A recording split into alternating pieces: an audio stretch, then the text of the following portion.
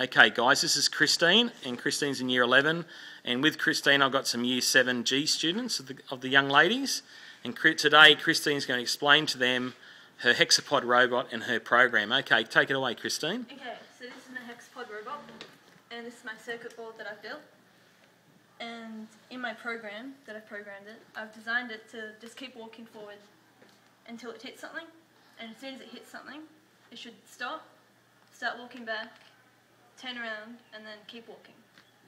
Alright, fantastic. Alright, Kristine, would you like to put the battery in and let's test this out? Let's see if it's going to work.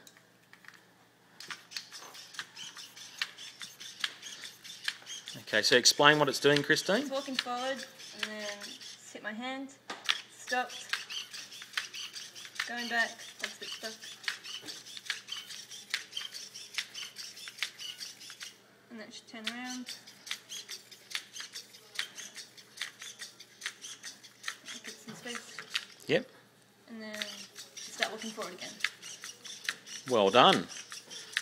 So what do you think, girls? It's good. Good. So what's our mantra?